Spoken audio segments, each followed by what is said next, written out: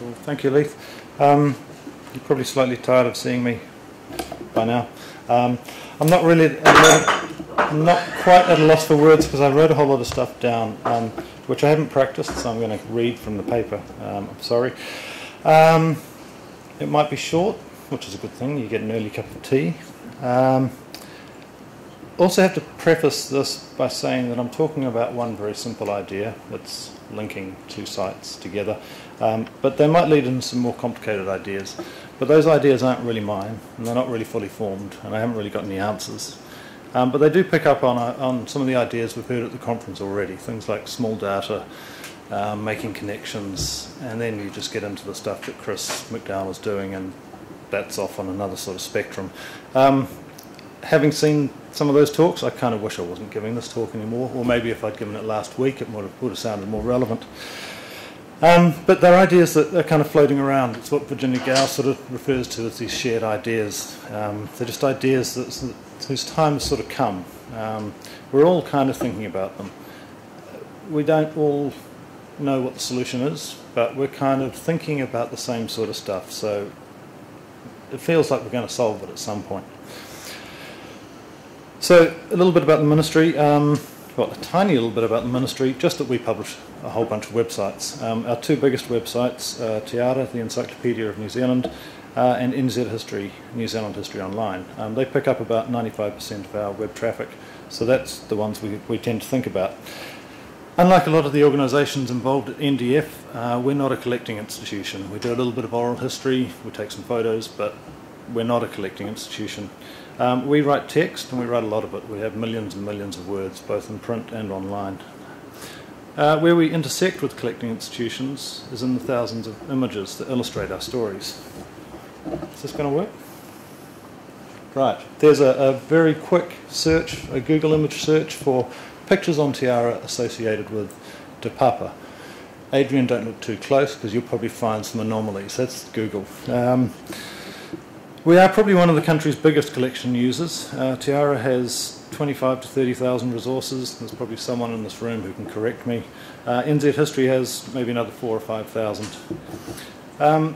When it comes to collection items, like this gourd, or a calabash, or a hui, or however you want to say it, our sites tend to explain their significance. They place them in the context of stories, which demonstrates their relevance to other items. I'll come back to that idea of relevance later, but for now I want to talk about a very simple linking project that we're working on with Te Papa. We source images and other media from institutions like Te Papa. Most of them are available on Te Papa's website.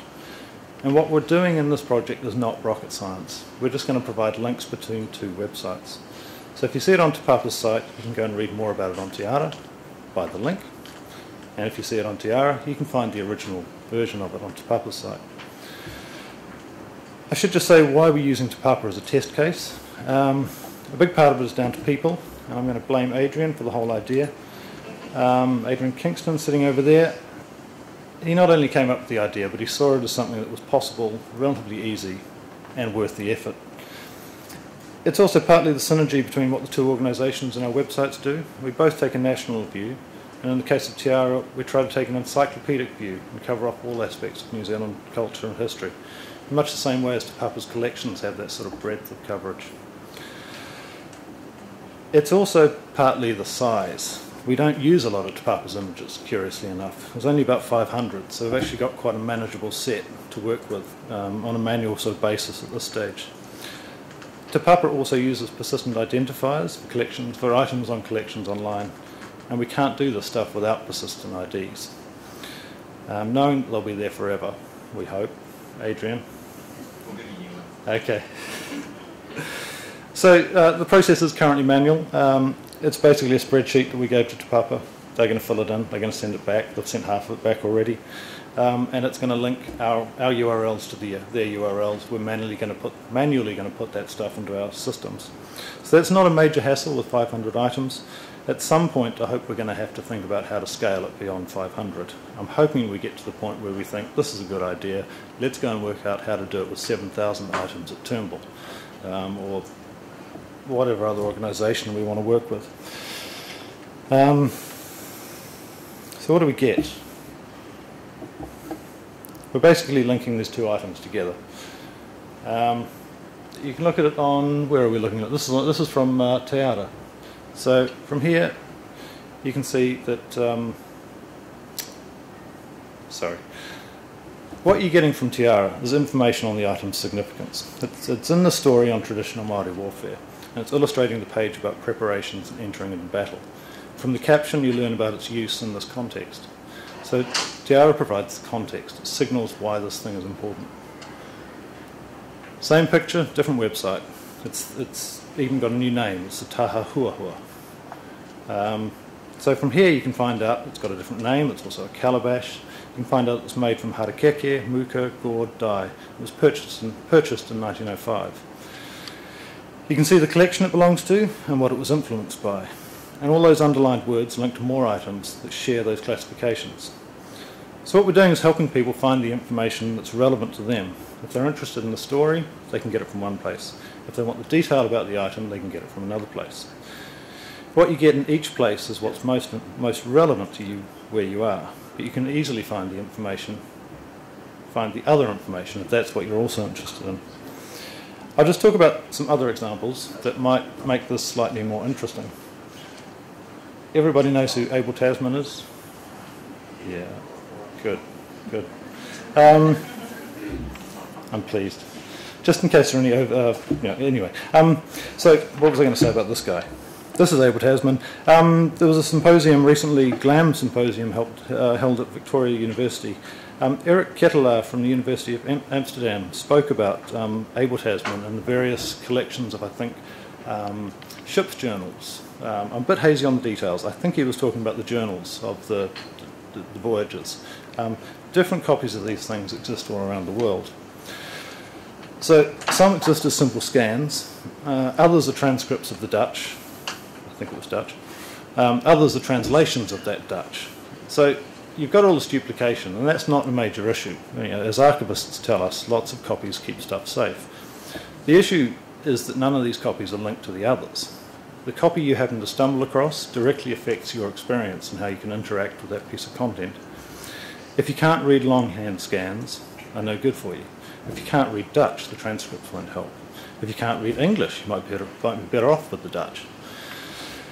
It wouldn't be hard to link them together. They're on the web, so it is just hyperlinks. So, link them together. If you find one copy that's not the one that works for you, you get to the one that does. Slightly closer to home example. Excuse me. This is an image from what's called the H series, I think. I'm pretty sure it is. It's got an H on it, so...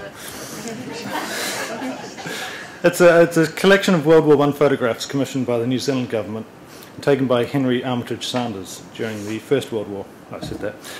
So the Turnbull holds the original glass plate negatives, and other copies are held by organisations all around the country.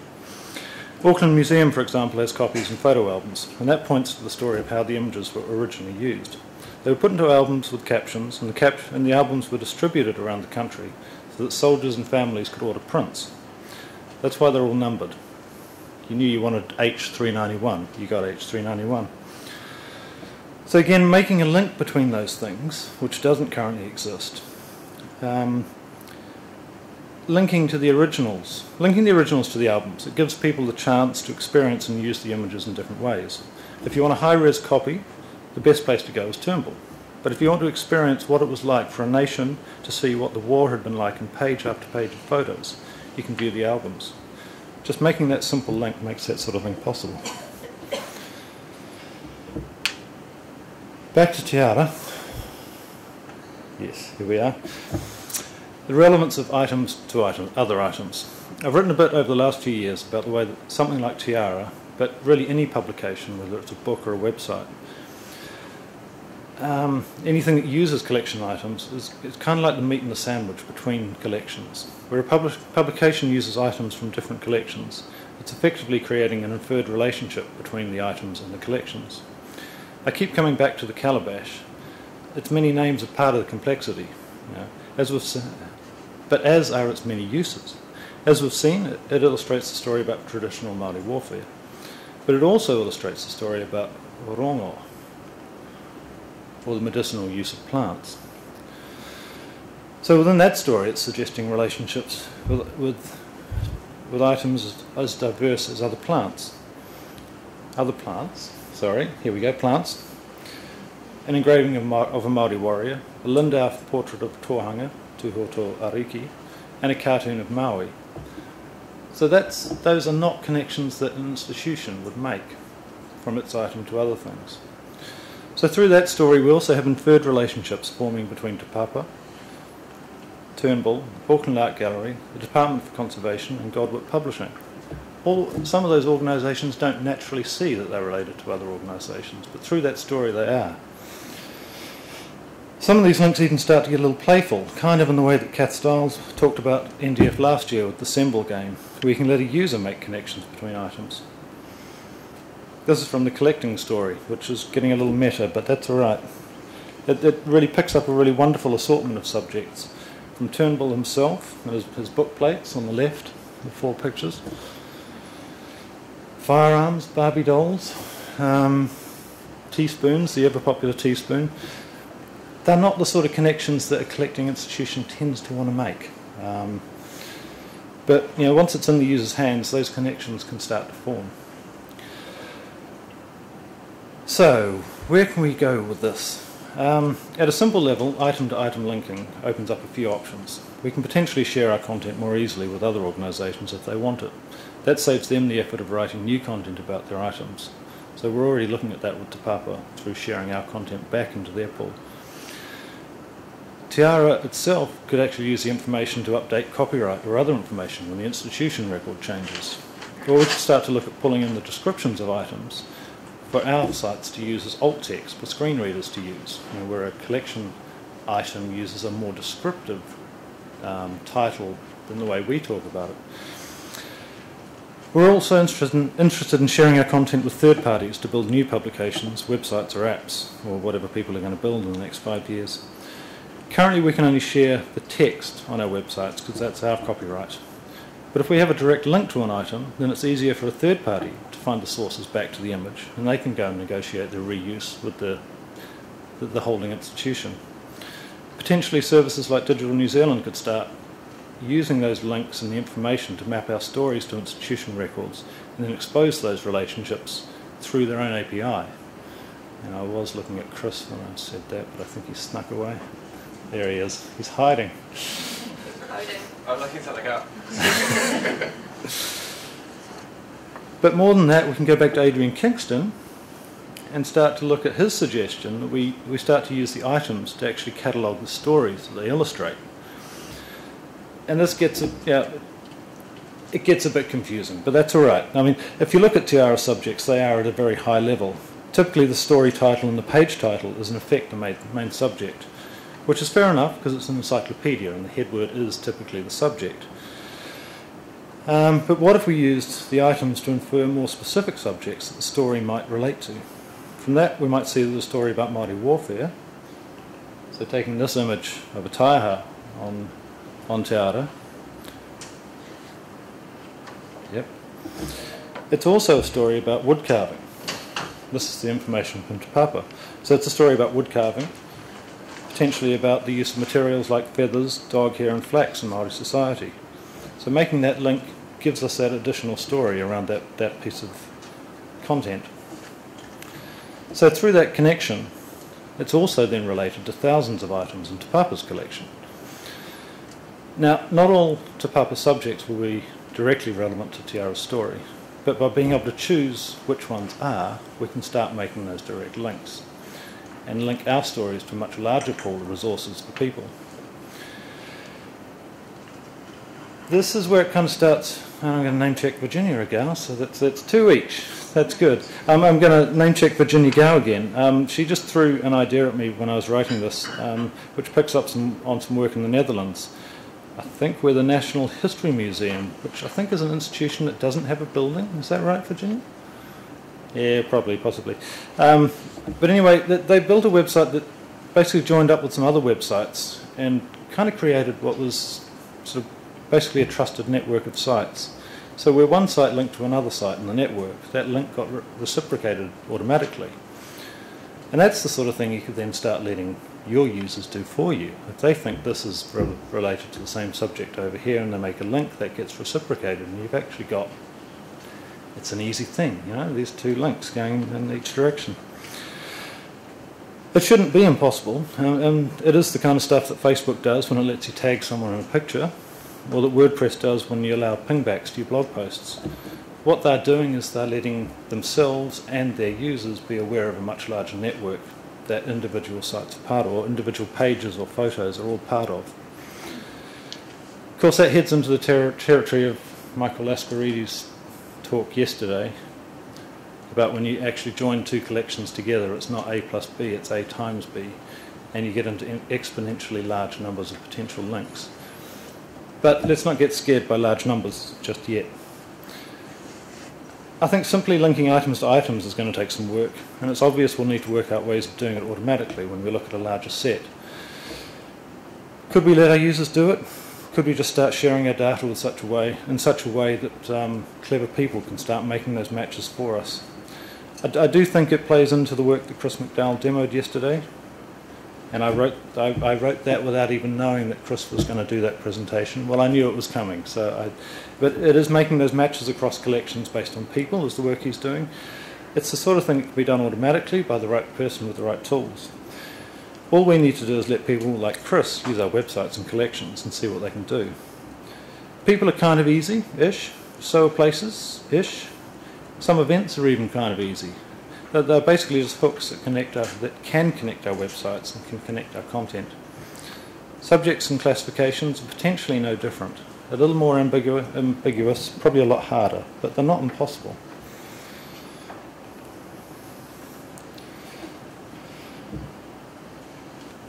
I was going to call this slide Historical Accidents, but I didn't think that was a good title for a slide with the treaty on it. But it is the treaty. Here is the treaty. Yeah, it's not, sorry, it's a really bad connection to make. Anyway, one of the things you notice when you look at collections is that they're never as comprehensive as you'd hope. I'm going to mention Colin McCann because it's the trendy thing to do this year. It is that thing that Colin McCann is a distributed collection. So collections are riddled with historical accidents. No institution has everything related to Colin McCann or any other artist. You can also think of the Treaty of Waitangi. It's held by Archives New Zealand. It's soon to be housed in the building of the National Library, but arguably it's as relevant to Papa's collection. And I've heard anecdotally that people come to Te Papa expecting to see the treaty. I think you can look at any significant artist and see how their works are scattered across museums and galleries around the country, if not the world. That's just history. Different things get picked up by different institutions at different times, and we can't change that. But for the user, it's infuriating. Why can't I see all of someone's work in one place, or everything on a particular subject all together? And I have to apologise for this slide. I put it together. It's my attempt at a network. I guess the beauty of linking all our content together is that it creates a layer of meaning and use that sits above our individual collections. It lets us all play to our strengths, importantly. Organisations can maintain their own web presence that talks to their mission, their collection, their community, their building, whatever they want to be telling as part of their institutional story. But it lets a much wider community tell their own stories that crosswalk all the separate institutions and collections. Through that, we and our users could create truly national stories using all the different parts held in different institutions around the country. So I think that's pretty much what I've got to say. It's kind of, I know it's taken us away from the simple idea of linking items to items. That network stuff is kind of hard. It's very hard, but we do need to do it. I think, importantly though, at the same time, we shouldn't forget about just doing the simple stuff. If there's stuff you can do to connect your collection items to other collections, just do it. It's a start. It gives more use and meaning to your users than you're doing something right. But we do need to keep the hard stuff in mind. We need to agitate for it, remind people why it's worth doing. Do it if you can, and share the results with as much of the rest of the network as you can. That way we build the richer digital ecosystem for developers and our users. So, there you go.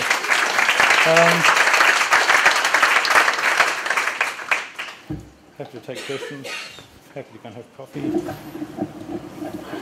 Yeah, I just had a question about whether Digital New Zealand fits in. Yeah. Linking network, and you don't actually want end users creating links particularly on Tiara or well, but I mean, Digital New Zealand with sets is the ability to connect things. Yeah. Do you repeat the question? So the question is around what role could Digital New Zealand play in this, and there was another question about do you want people doing things on your own website. I think the second question first, potentially you do want users making changes on your own websites. My limited understanding of that work that happened in the Netherlands under the INNL.nl brand was that it actually suggested connections. A user could start typing in and get a look-ahead suggestion. So if you're on a page about Rita Angus and you start suggesting that Rita Angus might be the subject, it will look ahead into its database and say, yep, we've got Rita Angus in these other places. I can't see why that would hurt if you had some checks and balances. Digital New Zealand, yeah, great thing for Digital New Zealand to do. I think they're in that sort of space where they have become really critical to the future infrastructure of our network. We need to support them. We probably need to agitate for them to get some more money. Chris was talking about the work he was doing yesterday, and he's sitting on a train doing that. So we've got some really smart minds doing the stuff. We need to get them financial backing to do more of it. Does that answer it? Yeah. It's a random question anyway, so it deserves a random. Chris has got his hand up. Chris, do you want to come up and take over? No, I just wanted to, there's something that, I was wondering what the links are that you're linking. I imagine that it's just a plain anchor tag that's just going from one place to another.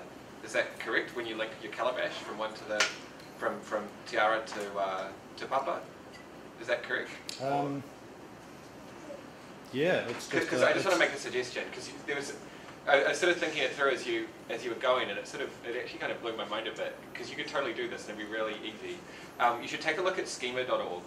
So, right. So schema.org is the Google, Yahoo, whatever the other, what's that? Bing. And Bing, yeah. It's a web standard. It's around microdata in HTML. I'm just going to paraphrase as you go. Just so, sure. Chris is telling us to look at so you've got some HTML, and it's just a few extra tiny little tags that you put into your HTML. But what it does is that you can define people. So you can have, say, a heading, and just also add this little microdata tag within the HTML says this is a name of a person. Right. On a link, you can put in a same as tag, and the same as tag means that whatever you're pointing to, so the calabash over to Papa, is the same. It's the same entity as the calabash over there. So it's all within the HTML. We could totally harvest that off you. Like that's what Google. We've got to win. Just like that's what Google and Yahoo and Bing are doing. Google and Yahoo and Bing will also recognise that it's a person entity, and so that Tiara would recognise that the page represents a person, and so all of us would see that it's a person page. Right.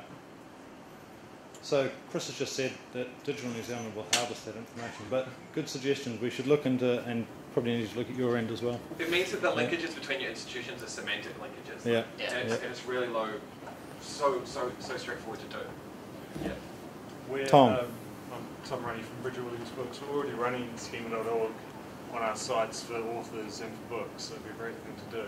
Right. The one thing I'm cautious about, Google Books has been running schema.org for about 18 months now, and they're still only running a partial implementation, so I sort of sit there wondering at times if Google still aren't running a full implementation of it, where, how long it's going to take, but it's working well for us. Right, I'll try, and I can't even paraphrase that. But Bridget Williams Books is using schema.org, and there are some potential limitations from Google. I'm just, sorry I'm paraphrasing, it's just the session, we don't have a microphone to pick up on the session.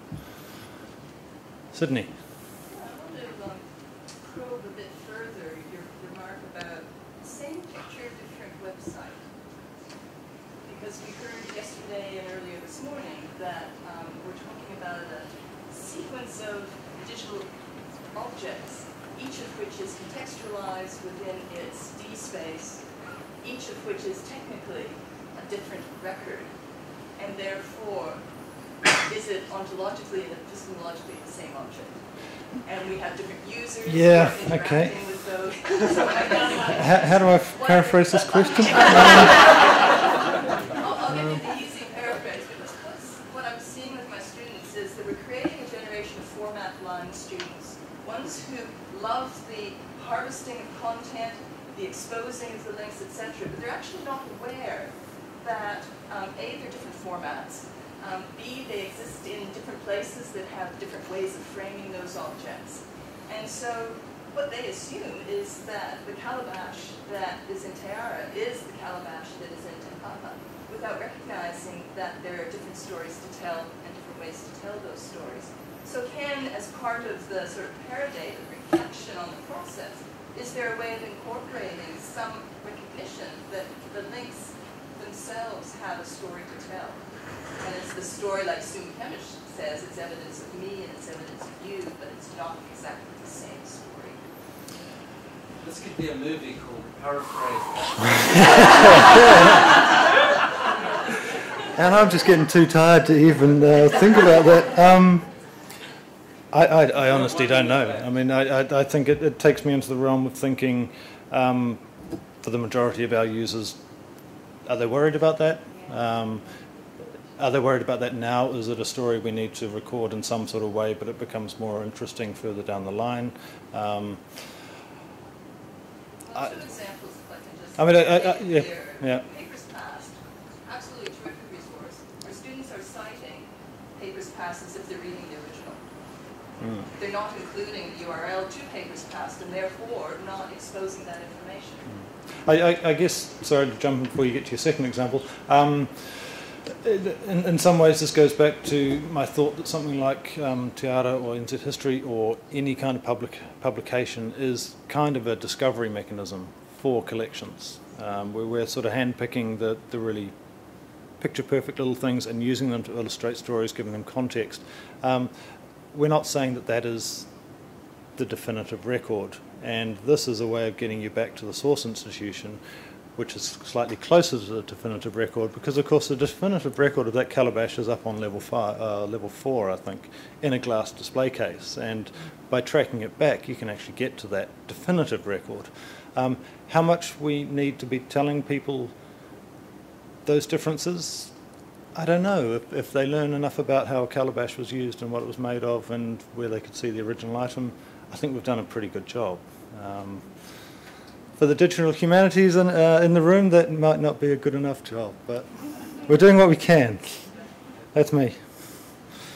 Thank you.